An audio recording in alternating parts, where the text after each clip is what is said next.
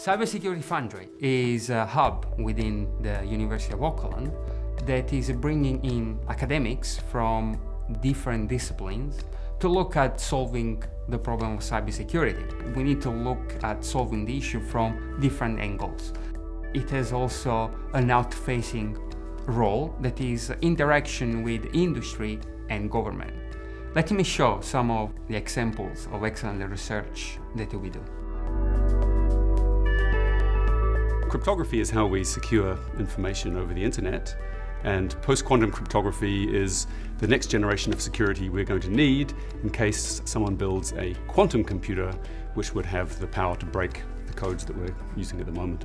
So what my team is doing here at the University of Auckland is developing new crypto systems based on new areas of mathematics, and the hope is that these will be able to create new crypto systems that are secure even against a quantum computer. So of course there are many technical defences against cybercrime, but when the technology fails, we need people to become human sensors. So cybersecurity needs to cover both technology and people, because hackers and scammers don't just target our system vulnerabilities, they attack our biases and cognitive vulnerabilities as well.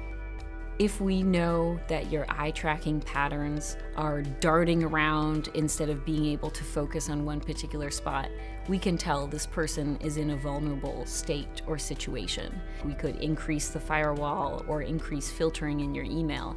And so knowing more about the situation and stressors in a person's environment can help protect them from cybersecurity attacks. My main line of research is a functional encryption. Functional encryption allows you to perform operations when the data is encrypted. Whether it's your Gmail or your Google account, everything is moved towards the cloud. With the standard encryption, you can protect the data when it's moving from A to B. The data needs to be decrypted, and that's when it's most vulnerable. Anyone can get access to it.